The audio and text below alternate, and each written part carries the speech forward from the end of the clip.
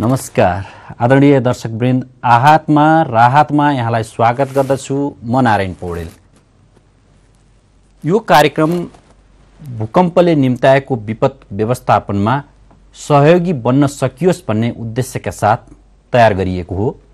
तसर्थ हामी भूकम्पको व्यवस्थापनमा वा भूकम्पसँग प्रत्यक्ष वा परोक्ष रूपमा जोडिने हुने महानुभावहरूसँग विशेष रूपमा कुराकानी गर्ने गर्दछौं। यस कार्यक्रममा आज हामीसँग एकजना त्यस्तो व्यक्तित्व हुनुहुन्छ जो नेपालको राजनीतिमा चिरपरिचित हुँदै हुनुहुन्छ, साथै सिंहदरबारसँग पारिवारिक साइनो जोडिएको पनि हुनुहुन्छ। सिंहदरबार यति बेला मक्किएको छ। देशको बागडोर सञ्चालन हुने ठाउँ यति बेला भग्नावशेष उन्मुख छ। सिन्धुपाल्चोक निकै जर्जर बनेको छ। सिन्धुपाल्चोकसँग पनि हाम्रा अतिथिको भावनात्मक सम्बन्ध रहेको छ। धेरै हिसाबले भूकम्पको भावनात्मक सम्बन्ध रहनुभएका अतिथि राष्ट्रिय प्रजातन्त्र पार्टीका अध्यक्ष पशुपति शमशेर जबरा हामीसँग हुनुहुन्छ। नमस्कार। नमस्कार। र तपाईद्वारा तपाईहरुको सम्पूर्ण दर्शकलाई राष्ट्रिय प्रजातन्त्र पार्टी र मेरो तर्फबाट नमस्कार। आराम हुनुहुन्छ? सन्चै छु, धन्यवाद। भूकम्प जाँदा कहाँ हुनुहुन्थ्यो? म दिल्लीमा थिएँ। यो कस्तो घटना भयो भने मेरो कार्यक्रम पहिला त्यही दिन आउने थियो, तर के एउटा परेर मैले एक दिन पछि सारेँ। अन्त म दिल्लीमा हुँदा हुँदै यो ठुलो महाभूकम्प गएको चाहिँ सुने। अनि भोलिपल्टको अनुसार आउन खोजेँ। यहाँ आउन खोज्दाखेरि म काठमाडौँ माथि पुगे मात्रै थिएँ। दोस्रो भूकम्प गयो। अनि त्यहाँ त्यो दिन पनि प्लेन फर्काएर लग्यो। अर्को दिन दोस्रो होइन, तेस्रो दिन 8-9 घण्टा प्लेनमा बसेर अनि मात्र भित्रिएँ म चाहिँ काठमाडौँ। दिल्लीबाट काठमाडौँ आउन 8-9 घण्टा प्लेन। कुराकानी तपाईको बाल्यकालबाट सुरु गरौँ। हुन्छ। यति बेला सिंहदरबार मक्किएको छ। मक्किसकेपछि तपाईँ सिंहदरबार पुग्नु भएको छ कि छैन? म पुगेको छैन। बाल्यकालमा कहिले सिंहदरबार छिर्नुभयो? तपाईँ कति वर्षको हुनुहुन्थ्यो मोटामोटी याद छ? त्यो मेरो बाजे महाराज भएपछि म पुगेको हो। महाराज होइन, उहाँको राज्याभिषेक हुनु अगाडि पद्मश्वर महाराज चाहिँ राँची लागेपछि उहाँ त्यहाँ सरी बक्सेको हो।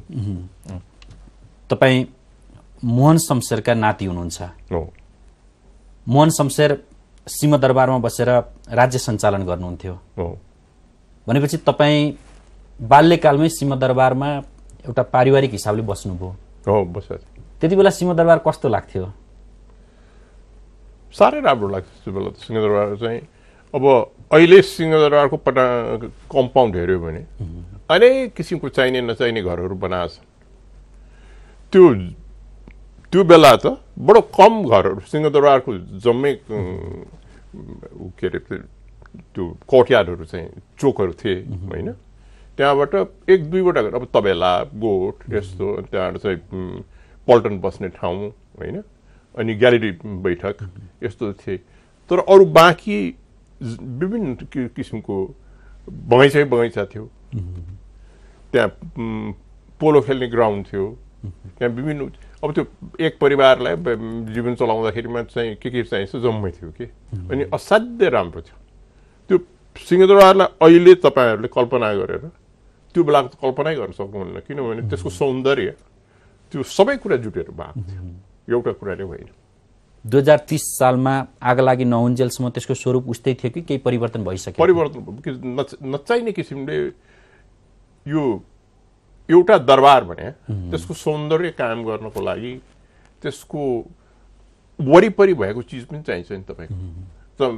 तपाईहरु विदेशमा गएर दरबारहरू गएको होला, जानुभयो होला। कसैले पनि अरू भवन बनाउँदैन नि। ठ्याक्क नयाँ मोडर्न भवन चाहिँ त्यो परिसरमा बनाउनु त हुँदै नहुने काम नि। यो पटक्कै टेस्ट नभएको, कल्चर नभएको मान्छेले चाहिँ गरेको काम। तपाईलाई सिंहदरबार छिर्दै गर्दा म यहाँ बाल्यकालमा बस्थेँ, यो मेरो घर हो भन्ने अनुभूति हुन्छ कि हुँदैन? घर त कसैको पनि थिएन सिंहदरबार। मेरो घर त लक्ष्मीनिवास हो होइन, तर म बसेको थिएँ भन्ने मलाई त्यो अनुभूति हुन्थ्यो। म पहिला पालि पछि आएर म त्यहाँ जाँदाखेरिमा म सिंहदरबार गएको थिएँ, एउटा के काम परेर शिक्षा मन्त्री भेट्नु भनेर गएको थिएँ। ऊ त मेरो कोठामा बसिरहेको रहेछ। तपाईँको सुत्ने कोठामा चाहिँ शिक्षा मन्त्री बसिरहेको थियो। तपाईँलाई सक लाग्यो कि एकदम अमेजिङ लाग्यो कि एकदम कस्तो लाग्यो त्यति बेला? अनौठा लाग्यो, अनौठा लाग्यो। मैले भन्दै पनि मलाई तपाईँ त मेरो कोठामा भन्नुहुँदो रहेछ भनेर। दर्शकवृन्दका लागि यो इतिहासको बडो रोमाञ्चक पाटो हुनसक्छ। चन्द्र शमशेरले सिंहदरबार बनाउनु भयो, पछि राज्यलाई बेचियो त्यो, र जो प्रधानमन्त्री हुनुहुन्छ सिंहदरबारमा बसेर राजकाज गर्ने विधि बसालियो। तपाईँको हजुरबुवा मोहन शमशेर मुक्तियार हुँदै गर्दा त्यहाँ प्रवेश गर्नुभयो र तपाईँहरू पनि साथ लागेर जानुभयो। त्यति बेला काठमाडौँ कस्तो थियो बाल्यकालमा त्यो सिंहदरबारबाट हेर्दा? बाल्यकालमा काठमाडौँ राम्रो थियो, एकदम राम्रो थियो। किनभने अब त्यो बेला यति ग्रिनरी काठमाडौँमा थियो, खेतै खेत जहाँ नजिक देखिन्थे, जहाँ चाहिँ घर भने अहिलेको छ नि, कुनै किसिमको सिस्टम पनि नराखेर, कुनै प्रणाली नराखेर जथाभावी घर जुन बनाइयो, त्यसले चाहिँ काठमाडौँको सौन्दर्य पुरै भाँड्यो। त्यति बेला सिस्टम थियो राणाकालमा? राणाकाल जनसङ्ख्या कम थियो, कति होला र त्यो बेलामा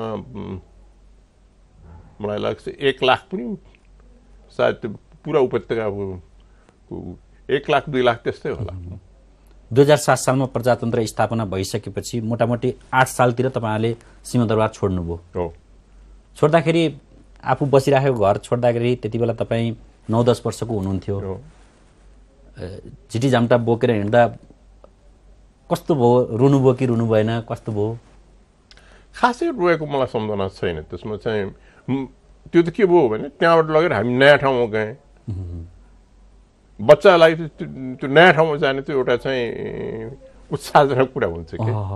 अब हिन्दुस्तानमा गयो, नैनीतालमा गयो होइन, त्यो नयाँ ठाउँमा गयो, बस्यो अलि दिन, त्यहाँ गर्दाखेरिमा चाहिँ नयाँ नयाँ कुरा भयो। सिंहदरबारबाट तपाईँहरू नैनीतालतिर जानुभयो रिफ्रेस हुनलाई? सिंहदरबार मेरो घर थिएन नि, मलाई थाहा थियो कि मनबुवा महाराज भैभुक्सेसम्म मात्र बस्ने ठाउँ हो भनेर। लक्ष्मीवास छोड्दाखेरिमा केही पर्यो होला, सिंहदरबार त मेरो हो भन्ने फिलिङ थियो, महाराजको मात्रै हो। यदि राणा शासनको अन्त्य नभएको भए कुनै दिन तपाईँ त्यहीँ बसेर फेरि राजकाज सम्हाल्ने पालो आउँथ्यो? सायद आउँदैन थियो मेरो, किनभने त्यो बेलामा चलन के थियो भने सबभन्दा जेठो होइन, सबभन्दा त्यो अब भनौँ न केशर शमशेरको छोरो मेरो बुवा पर्थ्यो। ऊ मभन्दा धेरै कान्छो थियो होइन, उसको पालि नआइकन त मेरो पालि आउँदैन थियो नि। नाताले बुवा परेको हुनाले? नाताले बुवा परे त्यो श्रृङ्खलाबाट जाने नि त्यो चाहिँ। अब महाराज मोहन शमशेर पछिको अर्को हुने भए बाबर शमशेर हुन्थ्यो, किन उहाँको भाइ त्यही हो, सबभन्दा जेठो भाइले पाउने। हामी तपाईँलाई शुभकामना व्यक्त गर्छौँ। रोल क्रममा तपाईँको पालो नआउने सम्भावना रहेछ। जननिर्वाचित हिसाबले चाहिँ तपाईँले सिंहदरबारमा बसेर राजकाज सम्हाल्न पाउनुहोस्, हामी कामना गर्छौँ। अहिले भूकम्प आइसकेपछि तपाईँ काठमाडौँ आउनुभयो र सबभन्दा पहिला तपाईँले दर्दनाक दृश्य कहाँ देख्नुभयो? माथिबाटै देखेँ नि मैले, प्लेनबाटै धेरै ठाउँ ध्वस्त थियो होइन। अब केही भाग मेरो घरकै ध्वस्त थिए होइन, तर काठमाडौँकै कुरा गर्नुहुन्छ भने तपाईँले त्यो बेला मान्छेले अगाडिबाट होइन 10 वर्ष अगाडि 12 वर्ष अगाडिदेखि एक दिन भूकम्प हुन्छ भनेर त सबैले भनिरहेको थियो। मान्छेले के अनुमान गरेका थिए भने यहाँनिर यो 7.8 रिक्टर स्केलको मात्रै आयो, त्यसले चाहिँ धेरै बचत गर्यो। झन् शनिबार भयो, झन् 12 बजे भयो, त्यो सम्पूर्ण कारणले गर्दाखेरिमा चाहिँ बडो कम धनको त उति नै क्षति भयो, जनको कम क्षति भयो। तर अब त्यो पहिलाको त्यो बिहारको 1934 को त्यो 90 सालको भूकम्प जस्तो आएको भए त यहाँ केही बाँकी रहन्न थियो होला, लाखौँ मान्छे पर्थ्यो होला।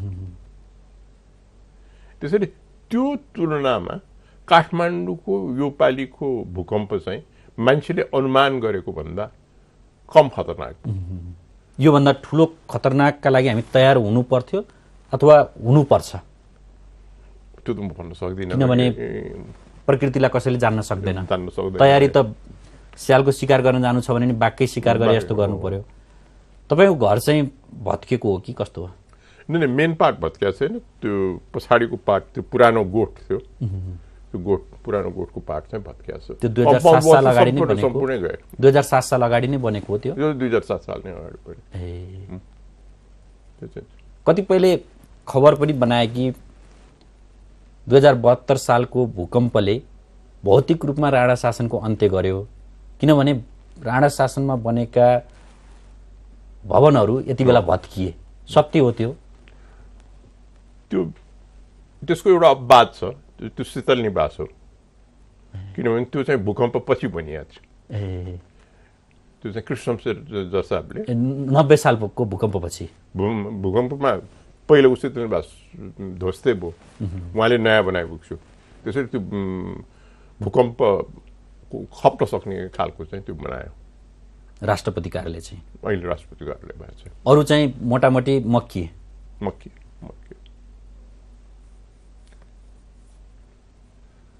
यसलाई एउटा हेर्नुपर्छ कि त्यो बेलाको दरबारहरू पनि हाम्रो एउटा कला र संस्कृतिको अङ्ग हो।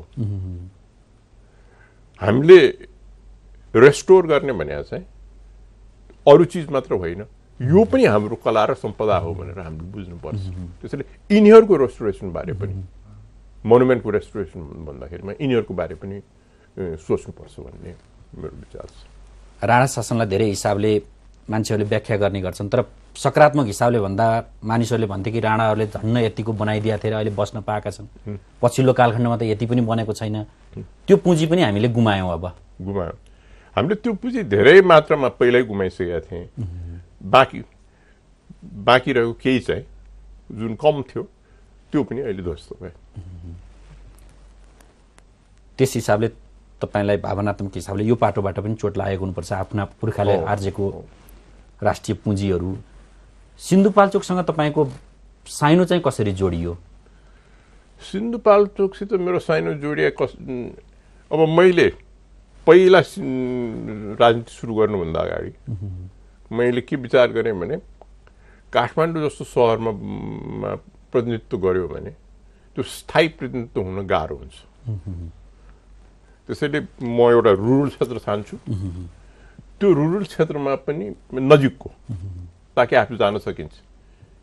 अनि यस्तो ठाउँ छान्ने कि जुन चाहिँ मेरो त्यहाँको कार्यकालपछि मैले केही गरेर देखाएँ भन्ने चाहिँ हुन सकोस् भने। अब दुर्भाग्यवश यो भूकम्पले त्यो लक्ष्य पनि मार्यो। तपाईँ सिन्धुपाल्चोक पुग्नुभयो, हामीले समाचार पनि सम्प्रेषण गरेका थियौँ। सिन्धुपाल्चोक पुग्दै गर्दा त्यहाँको दृश्य देखिसकेपछि तपाईँलाई कस्तो अनुभूति भयो? कहाली लाग्दो तपाईँको यस्तो त्यहाँको मान्छेको विपद। यसै अघि हामीले कुरा गरे अनुसार भूकम्पमा मर्या मान्छे मध्ये 40% सिन्धुपाल्चोकमा मरे। 66,000 घर मध्ये 63,000 घर सबै नाश। बडो कम स्कुलका बिल्डिङहरू बाँकी छन्, बडो कम हस्पिटलहरू छँदै छैन। अब पहिला गरेर धेरै काम जस्तो बोके। त्यसैले मान्छेको बारे पनि असाध्य पीर लाग्यो। अब उनीहरूको अवस्था हेरेर पनि, अनि त्यहाँबाट आफूले बनाएको सम्पूर्ण विकासका संरचनाहरू ध्वस्त भएको हुँदाखेरिमा त साह्रै नै मन दुख्यो। तपाईँ त्यहाँबाट 3 चोटि जनप्रतिनिधि भएर आउनुभयो क्यारे? 3 चोटि होइन, म धेरैचोटि म लगभग 30 सालबाट त्यहाँनिर गएर पहिलो संविधान सभाको चुनावसम्म। मैले बहुदलको पछिको गणना गर्दा 3 चोटि भने। तपाईले विशेष लगाव राखेर त्यहाँ केही संरचना बनाउनु भएको थियो सिन्धुपाल्चोकमा? के मात्रै बनाएको थिएँ मैले चाहिँ त्यहाँनिर स्कुलहरू बनाइदिएका थिएँ, बाटो बनाइदिएका थिएँ, सिँचाइ बनाइदिएका थिएँ, विद्युतीकरण गरेको थिएँ, खानेपानी राखेका थिएँ, विकासको जे जति गर्नु छ धेरै गरेका थिएँ त्यहाँनिर। त्यो अहिले आँखा अघिल्तिर छ कि अब अतीत भइसक्यो? केही बाँकी छ होइन, केही स्कुलका बिल्डिङहरू बाँकी छन्, केही चाहिँ बाँकी छन्, धेरै जस्तो ध्वस्त भयो। मानिसहरूले यति बेलाको विनाशलाई विकासको यात्रा पनि भनेका छन्। तपाईँ सिन्धुपाल्चोक पुगिसकेपछि म यो ठाउँलाई यस्तो बनाउँछु भन्ने भित्रैदेखि केही आएको छ? आएको छ। अब त्यो त सिन्धुपाल्चोकमा यो कसरी बनाउने कि त्यसलाई, अब पहिला त मान्छेको घरैको हिसाब गर्नु पर्यो, त्यहाँबाट स्कुलहरू, हस्पिटलहरू इत्यादिहरूको गर्नु पर्यो। अब त्यहाँनिर चाहिँ अब साथसाथै तपाईँको त्यो आधारभूत कुराहरू छ। अब सिँचाइ बिग्रिया छ भने मर्मत गर्नु पर्यो, खानेपानी बिग्रिया छ भने मर्मत गर्नु पर्यो, यो सम्पूर्ण काम गर्नु पर्यो। अब ठुलो हाँक छ, सिन्धुपाल्चोक मात्रै होइन नि, 14वटा जिल्लाकै ठुलो हाँक छ। बढी पर्या सिन्धुपाल्चोकलाई होला, तर के अनुपातमा त अब अरूलाई पनि पर्या छ। अनि त्योभन्दा बाँकी 35 जिल्लाको टोटल लियो भने त्यहाँ पनि के ऊ भइरहेछ। यो सम्पूर्ण निर्माण गर्ने ठुलो हाँक छ हाम्रो अगाडि। गुनासो कस्तो आएको छ तपाईँहरूसँग? तपाईँ त धेरैचोटि त्यहाँबाट प्रतिनिधि भएर आउनुभयो, त्यहाँको नभए पनि तपाईँले त्यहाँका अधिकांश मान्छेलाई चिन्नुहुन्छ होला, गुनासो कस्तो छ? अब गुनासो अब कार्यक्रम एनाउन्स हुन्छ, जस्तो यो 15,000 बाँड्ने कार्यक्रम अहिले चाहिँ जस्तो पात्रलाई आयो, असाध्य बिस्तारै गयो कि। अब अहिले दिनमा बर्खा आइसक्छ, अझै मान्छेको हातमा 15,000 परेको छैन। अब परका ठाउँ जुन चाहिँ बर्खाले बन्द गर्छ, उनीहरू त्योभन्दा बेला अगाडि जस्तो पाता किन्न पाएन भने त उनीहरूको लागि ठुलो बिजोग हुन्छ। अब त्यस्तो कुराको छ। अब सिन्धुपाल्चोकमा त करिब खाद्यान्न साद्यान्न यस्तो चाहिँ त काफी मात्रामा पुग्यो, नपुग्यो भन्ने चाहिँ त्यहाँनिर चाहिँ छैन। अब राहतका सामग्री, पाल, त्रिपाल, ब्ल्याङ्केट यस्तो पनि। अब त्यहाँ के भयो भने सबभन्दा बढी ध्वस्त भएको ठाउँ भनेर असाध्य धेरै एनजिओ पनि आए। अनि प्राय सबै गाउँ चाहिँ एनजिओलाई बाँडिया छ। त्यहाँ अहिले तत्काल खाद्यान्नको अभाव छैन? अहिले तत्कालै छैन। बर्खामा पहिरो जाने, बस्तीहरू स्थानान्तरण गर्नुपर्ने समस्याहरू चाहिँ छ। तर त्यो त बडो होस गरेर गर्नुपर्छ तपाईँको। किन होस गर्नुपर्छ भने मान्छे सार्न सजिलो छ, मान्छेको जीविका कसरी पुर्याउने होइन? जग्गा छैन, जमिन छैन भने चाहिँ त त्यसरी लगेर अब न त सार्ने मात्रै भएदेखि त माओवादीको क्याम्प जति भने पनि खाली छ, त्यहाँ लगेर राखिदिनुहुन्छ। अनि खुवाउने के, पियाउने के, सदाको लागि राहतको सामग्री दिएर मान्छेलाई पाल्नु त हुँदैन, उसले जीविका पाउनुपर्छ। त्यसैले नगरी नहुने ठाउँ सार्ने हो, अरूलाई त्यही नजिकै केही गरेर। यताको मुरी छोडेर अन्त मानव समात्न जाने जस्तो त गर्नु भएन। तपाईँहरूकोसँग सरकारका प्रतिनिधि, राज्य सञ्चालनमा अहिले रहेकाहरूसँग छलफल भएको छ कि उहाँहरू कुरै सुन्नुहुन्न? होइन, अब हाम्रो एकजना त मन्त्री नै, 2जना त मन्त्री नै छन्, आपूर्ति मन्त्रालय चलाइरहेछन्। उनीहरूसित हाम्रो क्लोज टच हुन्छ। अब बिचमा कहिले त्यो ठुलो मिटिङहरूमा हामी प्रधानमन्त्रीले पनि बोलाएको छ, त्यहाँनिर आफ्नो राय राखेका छौँ। हामीले सुन्यौँ कि अस्ति मैले उद्योग मन्त्रीसँग यही कार्यक्रममा कुराकानी गरेको थिएँ, आपूर्ति मन्त्रालयले राम्रोसँग काम नगरिदिँदा धेरै कुराहरू अड्केको छ भन्ने उहाँको गुनासो थियो। जस्तो त्रिपाल ल्याउने कुरामा, त्यसै गरी जस्ता पाताहरू आयात गर्ने कुरामा त्यस्तो समन्वय हुन नसकेको हो मन्त्रालयहरूका बीचमा। अब खाद्यान्न त एकदम राम्रै पुरा छ आपूर्ति मन्त्रालयले, हो कि किन मुख्य काम उसको अब खाद्य संस्थानबाट आपूर्ति गर्ने हो। अब जस्ता पाता इत्यादिको चाहिँ मेरो विचारमा जति अब जस्ता पाता बडो कम पुगेको छ कि अहिलेसम्म चाहिँ। त्रिपाल त यथेष्ट सङ्ख्यामा पुगेको छ। खाद्य संस्थानबाटै चामल बेचेर करोडौँ कुम्लाइयो भन्ने कुरा पनि त्यस्तो खबरहरू आइरहेछन्, यिनमा सत्यता छन् कि छैन? मैले थाहा पाएसम्म छैन। यो खबर त मैले सुनेको चाहिँ 2 वर्ष अगाडिको कुरा हो। आज नागरिकमा मैले पनि पढाएको थिएँ, मैले बुझेको त्यो चाहिँ 2 वर्ष अगाडिको कुरा। अहिले उदिनिया त्यो कुरा।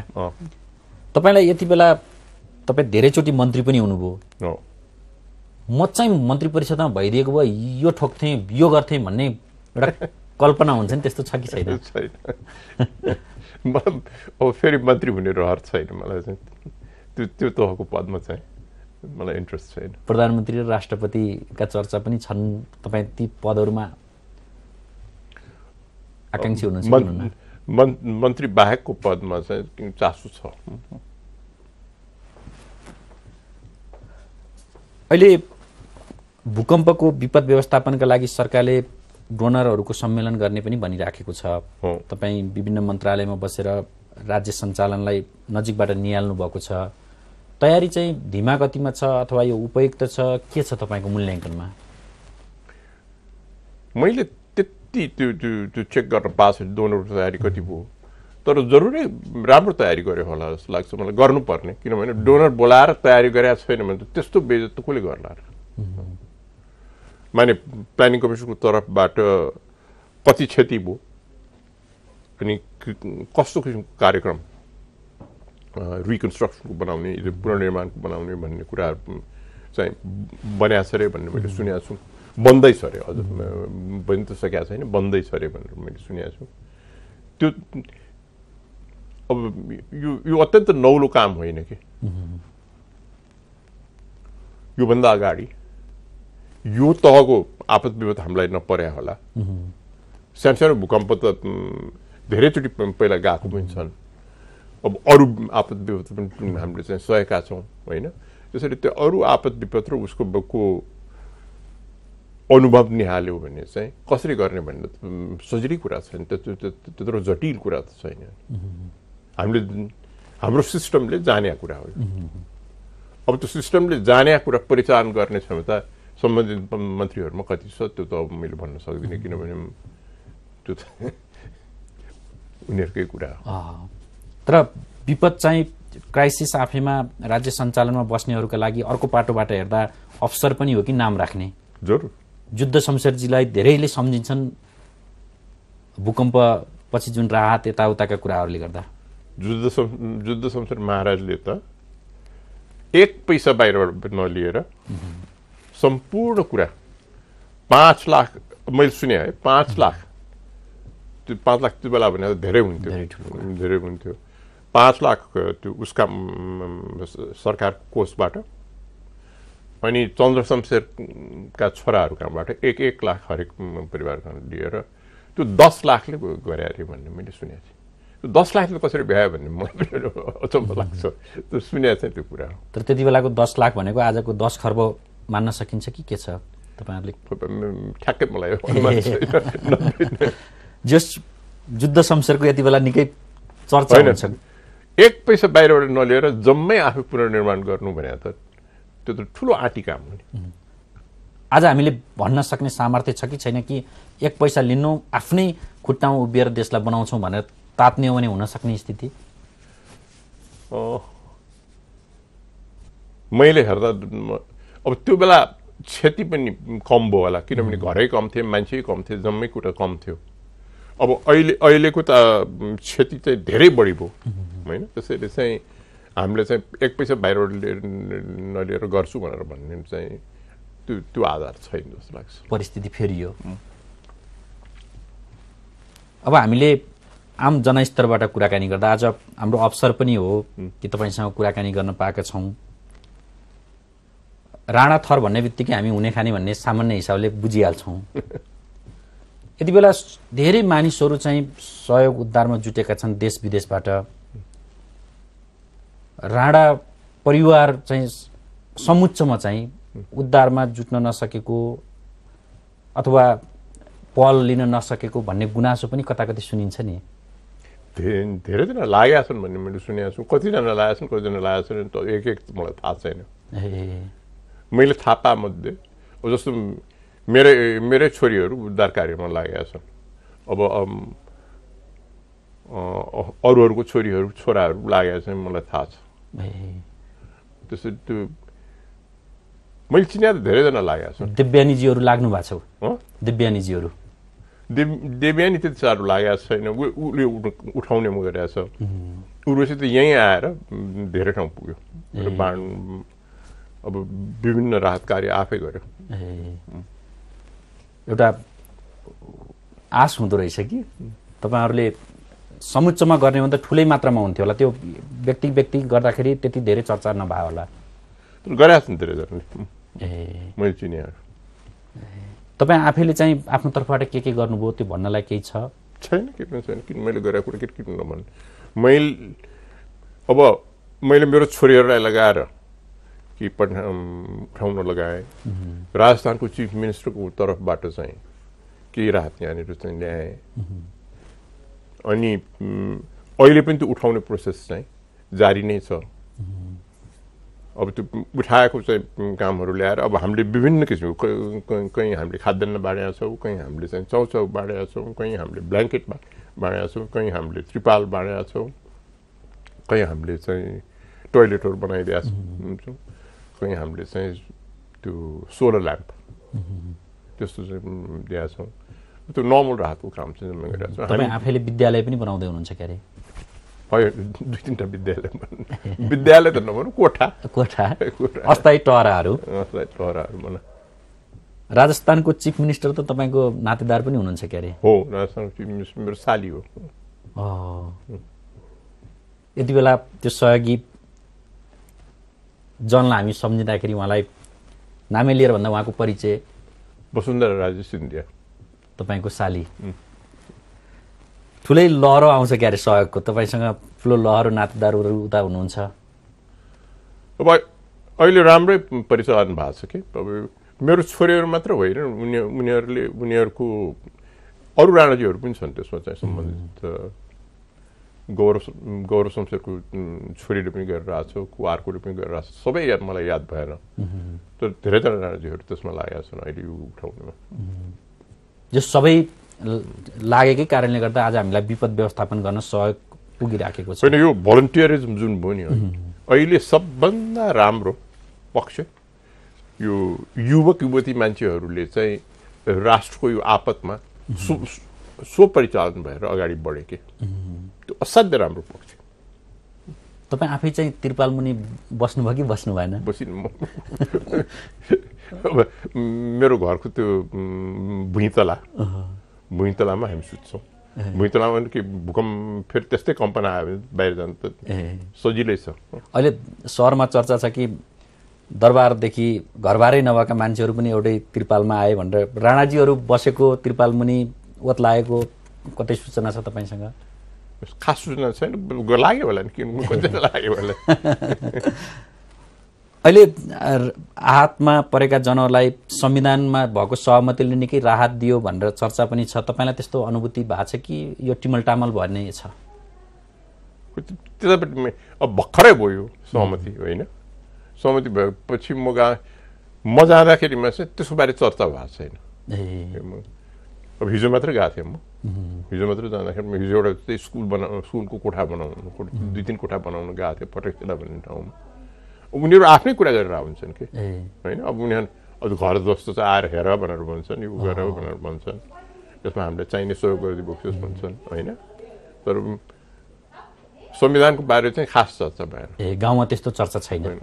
तपाईँलाई चाहिँ कस्तो लागेको छ? यो ठिकै सहमति भयो, सम्झौता भयो भन्ने लागेको छ कि यो टिमलटामल भयो भन्ने? होइन, अहिले यति पनि हुनु संविधानमा, होइन?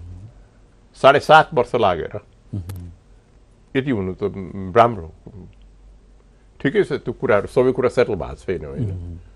तर एउटा एक थान संविधान त पाउने भयो भने त्यो चाहिँ ठुलो कुरा हो जस्तो लाग्छ मलाई। अलिकति नीतिगत कुराकानी गर्दा तपाईँ अक्सफोर्ड युनिभर्सिटी लगायतका विभिन्न अन्तर्राष्ट्रिय रूपमा ख्यातिप्राप्त युनिभर्सिटीबाट दीक्षित व्यक्तित्व पनि हुनुहुन्छ। हामीले आज संसदीय पद्धतिको अभ्यास गरिराखेका छौँ, त्यसलाई बेलायतको फोटोकपी पनि भनिन्छ। तर त्यसका मान्यताहरूलाई हामीले बिस्तारै तोड्दै पनि गएका छौँ। कता कता यो अमिल्दो भयो, जस्तो एकछिनको लागि भनौँ हामी राष्ट्रिय सहमतिको सरकार बनाउने भन्दैछौँ, जुन चाहिँ वेस्ट मिनिस्ट्रियल सिस्टममा त्यो चाहिँ कल्पना गर्न सकिँदैन भनिन्छ, त्यस्तो हो कि होइन? आपद विपद बन्छ नि, जस्तो सेकेन्ड वर्ल्ड वारको बेलामा लेबरको पनि प्रतिनिधि बसे, राष्ट्र सरकारै थियो विन्स्टन चर्चिलको मातहतमा। त्यति बेला त्यहाँ तर अब नेचुरल डिजास्टरमा त्यसो गर्छ कि गर्दैन मलाई थाहा छैन होइन, हरेक कुरामा चाहिँ त्यो नेचुरल डिजास्टर त गर्दैन होला मेरो विचारमा, नेचुरल डिजास्टर। तर त्यहाँ पनि यस्तो किसिमको अभ्यास चाहिँ छ ठुलो उसमा, सेकेन्ड वर्ल्ड वारको कुरा गरेँ मैले। तर हामीले जुन संसदीय अभ्यास गरिराखेका छौँ त्यसमा प्रतिपक्ष चाहिँ वेटिङ गभर्मेन्टको रूपमा रहने, उसले बहालवाला सरकारलाई झकझकाउने जुन पद्धति हो नि, त्यसलाई हामीले मिच्दैछौँ। त्यो मिचिया छ, त्यो सही हो कि गलत हो हाम्रो जस्तो देशका लागि? अब सबैजना बसेर अहिले गरेका छन्, एउटा वे आउट निकालेका छन्। अब सदालाई त्यही किसिमले चल्ला नचल्ला होइन, अब एक पालीलाई गर्दा त्यत्रो अनुचित छ जस्तो लाग्दैन मलाई। अहिले 16 बुँदे सहमतिमा निर्वाचन प्रणालीको बारेमा 60 र 40 को कुरा गरिएको छ।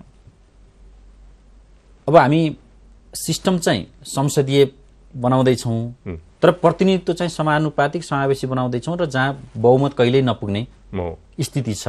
यो चाहिँ बाज्यो कि बाजिएन? अब यस्तो छ के, दुईटा प्रश्न सँगसँगै राखेर हामीले हेर्नु जरुरी छ। एउटा समावेशी बनाउनु पर्ने बाध्यता छ मुलुकलाई। त्यो समावेशी बनाउनको लागि समानुपातिक प्रतिनिधित्वको विकल्पै छैन। अब समानुपातिक बनाइसकेपछि तपाईँले भने जस्तो समस्या छ, त्यो एउटै पार्टीले सरकार बनाउन सक्ला भन्ने चाहिँ प्राय असम्भव छ। अब एकछिनको लागि तपाईँले बेलायतको सिस्टमलाई छोडेर इन्डिया सिस्टममा जानुहोस् न होइन, एनडीए युपीए कोअलिसनको सिस्टम, त्यो पनि एउटा डेमोक्रेटिक प्रणाली हो, संसारको सबभन्दा ठुलो प्रजातन्त्र हो। अब त्यहाँ कोअलिसन सिस्टम हुन्छ भने यहाँ कोअलिसन सिस्टम नहुने भन्ने के छ? त्यो सम्भावना रहन्छ स्थायित्वको पनि। अहिले मानिसहरूले चिन्ता व्यक्त गरेका छन् कि संविधान पछि पनि झन् अस्थिर हुने भयो, बहुमतीय सरकार नहुने भयो, जहिले पनि गठबन्धन मात्रै हुने भयो, किचलो रहिराख्ने भयो, त्यसलाई टार्न सकिन्छ? मेरो विचारमा गठबन्धन परिपक्व गठबन्धन बन्न सक्यो भने त्यसको वे आउट छ। अब तपाईँलाई एउटा दृष्टान्त बनाउनु गठबन्धनको, म एउटा गठबन्धनमा भाग लिएँ, शेरबहादुर देउपा प्रधानमन्त्री हुनुहुन्थ्यो। अब त्यो गठबन्धनले ठुल्ठुलो काम गर्यो नि, महाकाली सन्धि पारित गर्यो, जुन दुर्भाग्यवश 18 वर्षको केही भएन र मोदी प्रधानमन्त्री हुनु परेपछि मात्रै त्यो अगाडि बढ्यो होइन। त्यस्तै किसिमले हिन्दुस्तानसित व्यापार सन्धि चाहिँ धेरै सुधार्यो, त्यसले चाहिँ मोही र तलसिङको बिचमा 50-50 जग्गा गर्ने व्यवस्था भन्यो। अब त्यस्ता काम मेरो विचारमा त्यो गठबन्धन टिक्या भए, दुर्भाग्यवश त्यसलाई चाहिँ लास्टमा अब हाम्रै पार्टीपट्टि डिस्टर्ब हो, तर चाहिँ त्यो गठबन्धन टिक्या भएदेखि चाहिँ हामीले चाहिँ गठबन्धनको स्थायी सम्भावना प्राप्त गर्छ। तपाईँले पछिल्लो पटक निकै खुलेर अभिव्यक्ति दिनुभएको थियो कि हिन्दू राज्यका बारेमा जनमत संग्रह मार्फत निर्कुल गरिनुपर्छ। हो, त्यो सम्भावना त टर्यो। अब सम्भावना किन टर्यो भन्नुहुन्छ? मेरो विचारमा अहिलेलाई निश्चय हो कि सेकुलर स्टेट बन्यो नेपाल होइन। हामीले आपत्ति कायम राखेका छौँ। हामीले जन्मसंग्रह नगरिकन यो कार्य गर्नुहुन्न भन्ने कुराको आपत्ति हामीले चाहिँ त्यो लिखित आपत्ति हामीले चाहिँ जनाएको छौँ र नेपाली जनतामा यो राय लिएर गयो भने मेरो त आश अहिले पनि छ कि एक दिन 2/3 यसको पक्षमा हामी ल्याउन सक्छौँ। अनि त्यो बेला भयो भने फेरौँला। नेपालका नेताहरूलाई भारतका नेताहरूसँग राजनीतिक सम्बन्ध राख्न गाह्रो छ भन्छन्। तपाईँको त सालासाली नै ठुलो ओहदामा हुनुहुन्छ, तपाईँले त्यहाँको राजनीतिको मुटु समात्नु भएको छ।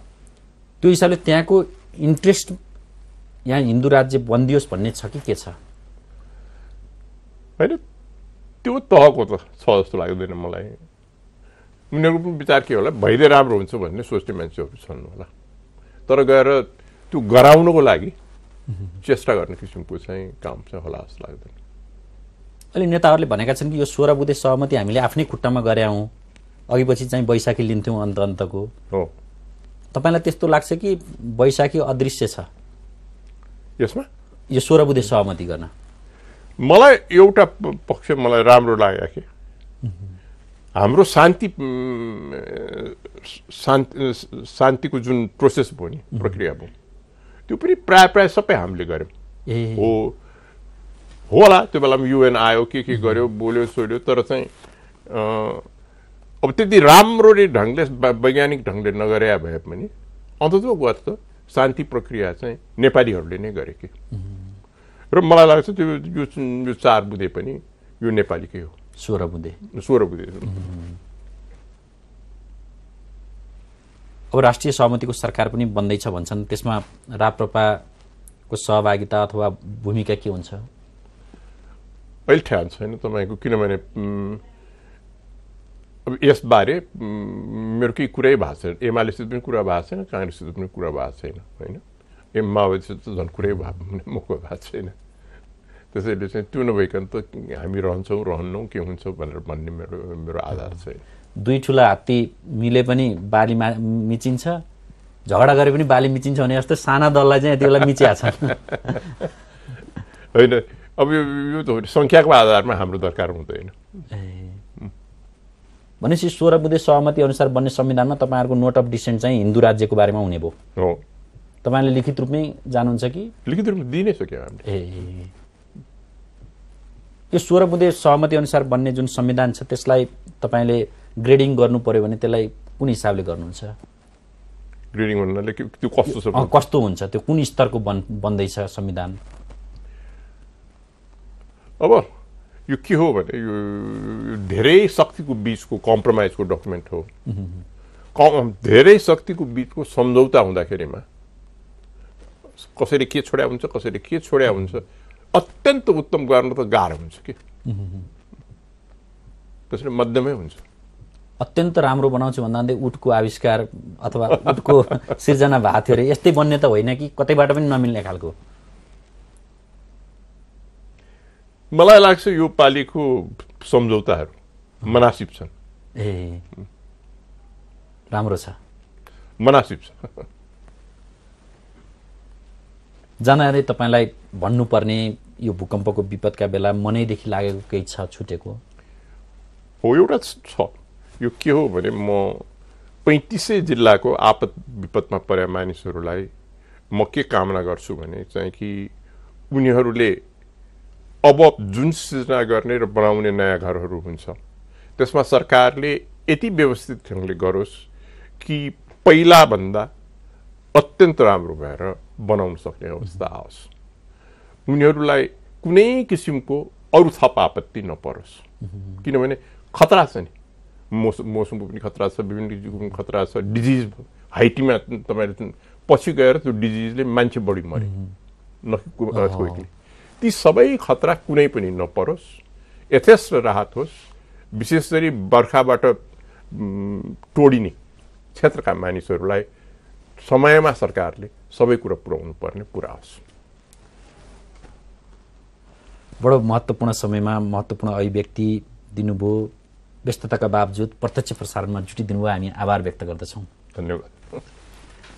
आदरणीय दर्शकवृन्द, हामीसँग हुनुहुन्थ्यो पशुपति शमशेर जबरा, जो समकालीन नेताहरूमध्ये विशिष्ट हिसाबले पृथक हुनुहुन्छ। यस मानेमा कि उहाँ बाल्यकालमै सिंहदरबारमा बसेर आफ्ना हजुरबुवाले राजकाज सम्हालेको हेर्नुभएको थियो।